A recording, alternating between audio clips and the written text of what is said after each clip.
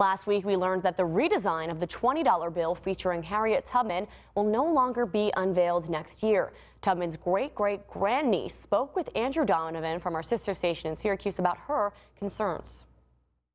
So this is the stamp. See, it's the outline of her face.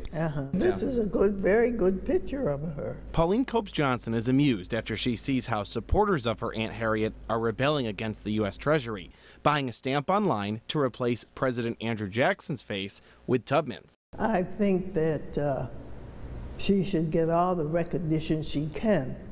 She's worthy of it. The stamp sold out after Treasury Secretary Steve Mnuchin told a congressional committee that he won't follow through with a plan to change the $20 bill until at least 2026, 6 years late. Do you support Harriet Tubman being on the $20 bill? I've made no decision as it relates to that. Why do you think President Trump has decided against it for now?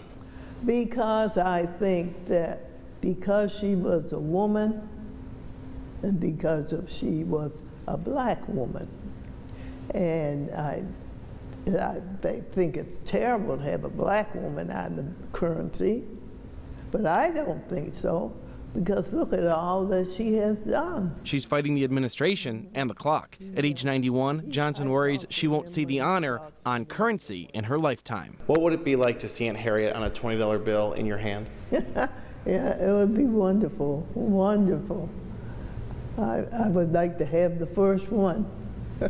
Off the mint. For this proud great-great-grandniece, a $20 bill featuring Aunt Harriet is worth so much more.